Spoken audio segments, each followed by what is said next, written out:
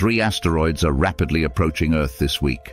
The first two, 2020 GE and 2024 RO11, will pass by on Tuesday, September 24th, followed by 2024 RK7 on Wednesday, September 25th.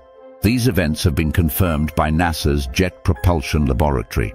The largest, 2024 RO11, is 120 feet, 37 meters in diameter, about the size of a plane, and will pass at 4.58 million miles from Earth. 2020 GE, smaller at 26 feet, 8 meters, roughly the size of a truck, will come much closer, 10,000 miles away.